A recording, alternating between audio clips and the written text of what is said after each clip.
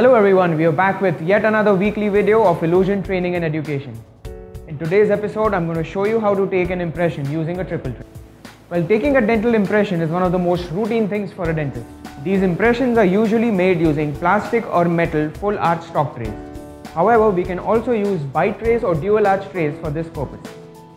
These trays help us record the upper impression, the lower impression and the bite all in one go, and that is why they are also referred to as triple tray impressions.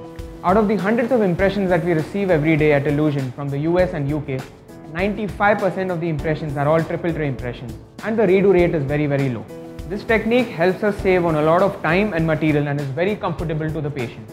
However, it is very technique sensitive and should be used correctly. It is important to check if your lab has these kind of articulators specially meant for the triple trays. Let's go and take a closer look at these triple trays. So I have two triple trays here. These are the plastic ones. I have two sizes. One of them is a small size and the other one is a medium. I use the medium ones most often because they serve the purpose mostly. The tray should be long enough to cover the distal most tooth in the arch, and it should be wide enough to accommodate all the teeth buccopalatally. Now this is the case where I have already prepared an upper 6 using the reverse preparation technique. I am now going to impress it using a triple tray single step impression. Firstly, I would just leave everything aside and just observe the patient's biting pattern. What I am trying to do here is I am trying to observe if the patient is giving me a reproducible bite every time. I also make it a point to observe the contacts on the side contralateral to the working side. This relation can also be marked if you feel. This relation will be our reference point once we have the patient close his mouth while taking the impression. The next step is to try in the tray into the patient's mouth.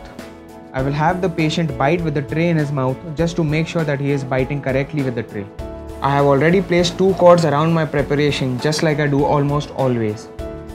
I will now remove the top cord and start injecting the light body around the preparation while my assistant loads the heavy body on the triple tray.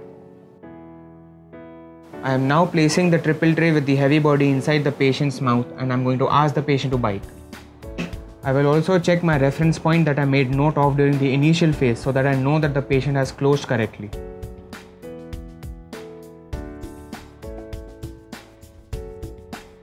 There it is, that's the impression. Again, have a look at all that wash recording the tooth material beyond the margin. You can also make a correction impression, which is a two-step technique. For that, I am first going to load some putty on the triple tray just like I did for the single step. I will ask the patient to bite down on it. You want this putty material to be as rigid as possible. So once this putty is set, I am going to take it out, and now with some micromotor burrs, I am just going to scoop the margin and create some space for the wash. This will help me get a nice clean layer of wash around my preparation. Once it's done, I'm going to syringe some wash around my preparation like before, and I'm also going to add some wash on the tray. I am now going to place the tray on the patient's lower teeth and ask the patient to bite. So this is how the impression looks after setting. When you hold the tray against light, you should be able to see through at the regions of occlusal contact.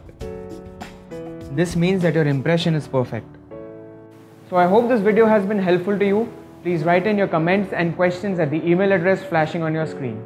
Also let us know if you want us to feature a particular procedure in the upcoming episodes.